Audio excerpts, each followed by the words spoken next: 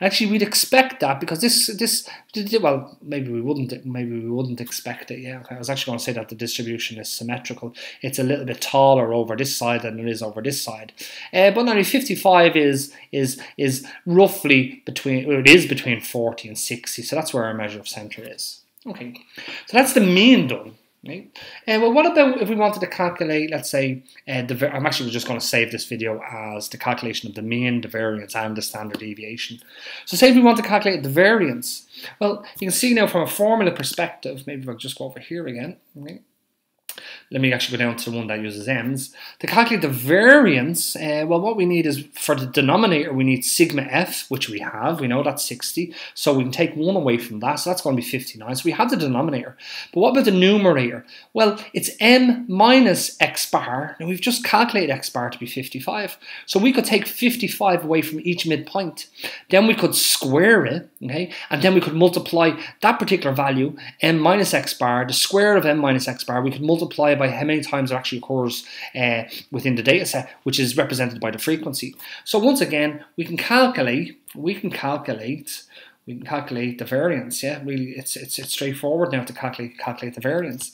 So what we need to do is we need to calculate, I suppose, x minus, or not x, m, the midpoint, minus the mean, which is x bar. So I'll just say xb for x bar. Okay, and then what we need to do is we need to calculate the square of that, so it's m minus xb for x bar again, times m minus xb. Okay, that will give us the next set of values, and then finally it's f times that. It's this value times this to give us. I'll just write the label in here. That's really what I'm trying to get across here. Yeah, let me just write the label. I'm gonna move these over a bit. Right, they're sort of getting in my way here. So let me just put in here.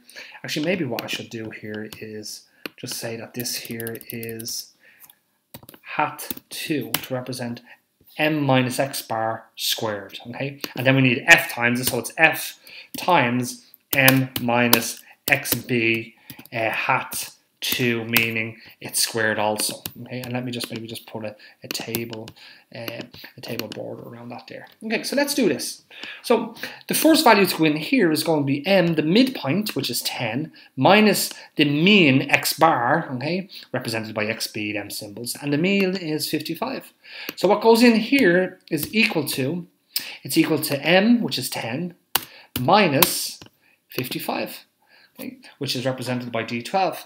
Now I'm going to drag this down, so I want actually, I want absolute reference to this 55, so that when I drag this cell down, this won't move and it'll remain stationary.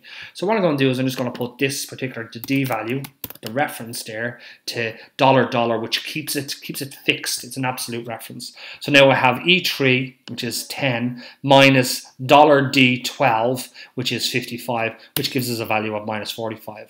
And now I can drag this down, and you can see actually what happens in each case. In this case, you can see that when I dragged it down one cell, well, then that went down to the next position in the column E, but the D12 remained referencing this particular value here, right? And so on and all the way down the column. But more importantly, what we've actually just calculated is we've calculated the distance that the midpoint is away from the mean value. Okay. Now we need to square them. So this is equal to this value here, hat 2, meaning it's equal to G3, the value in G3 squared, okay, which gives us 2025. And once again, what we do is we just pull this down, and that has applied that to all of the columns. Yeah, okay, all of the rows. You can see that this value here is this value 35 squared, okay, which gives us a value of 1225. And finally, we need f times these values. So this is going to be equal to f, which is here, star, well, m minus x bar squared, which is this value here. So once again, this is relative referencing. So that gives us 10,125. And finally, what we'll do is we drag this down to the end. I'll just put another line here. Okay.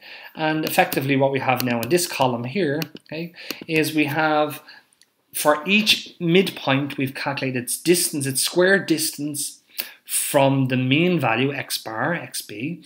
And we've scaled that up by f because this midpoint occurs 5 times. this midpoint occurs 10 times, and so on.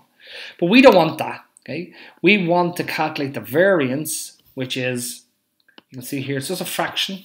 It's the sum of the f's times the m minus the x bar squared divided by the sum of the f's minus 1. So if we want to calculate the variance, well, we need the sum of this column here. So this is equal to the sum of this column here, right, which gives us 32,500. So the variance, right, we know the mean is 55. The variance in this case here, right, let me actually just make them left aligned. Okay, the variance is equal to, well,